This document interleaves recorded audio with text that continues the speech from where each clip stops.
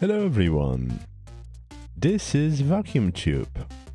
Vacuum tubes were popular and widely used electronics component. Tubes was replaced by transistors and other semiconductors. Today, mostly used by audio enthusiasts, they are appreciated for their warmer sound. Here is no vacuum tube. This one unfortunately lost vacuum. Glass bubble is broken and is no longer sealed. The top part is no longer shiny. This is gutter, a substance, usually evaporate metal, onto walls of the vacuum tube to absorb the residual gas.